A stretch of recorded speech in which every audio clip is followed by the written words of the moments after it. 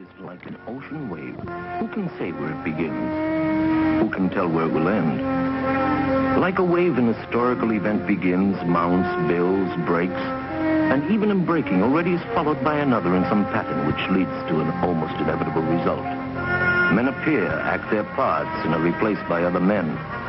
At times, more waves break, more act to speed the flow of what leaves history. Such a year was 1492. I, Lorenzo de' Medici, did help to beautify the city of Florence. I, Leonardo da Vinci, observed the flight of birds and thought that man could fly.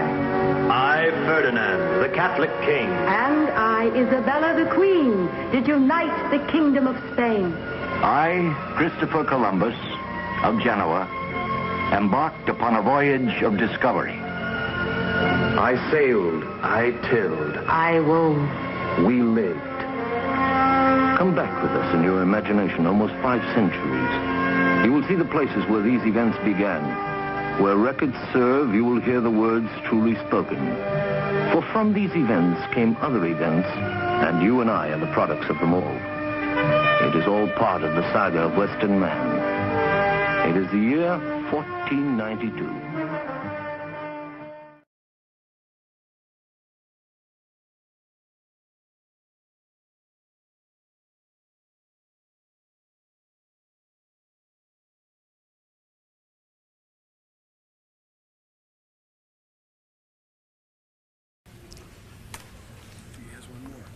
The gentleman from New York. Mr. Speaker, I move to suspend the rules and pass the resolution H. Con. Res. 353, expressing the sense of the Congress that the United States should take a leading role in implementing the decisions made at the Earth Summit as amended. The clerk will report the title of the resolution.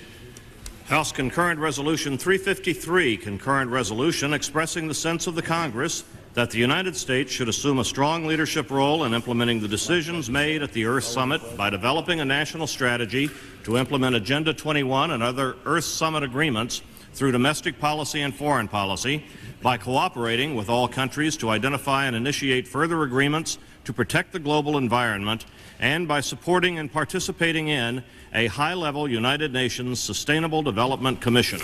Out of these troubled times, our 5th objective, a new world order, can emerge, a new era, freer from the threat of terror, stronger in the pursuit of justice, and more secure in the quest for peace. And today that new world is struggling to be born, a world quite different from the one we've known.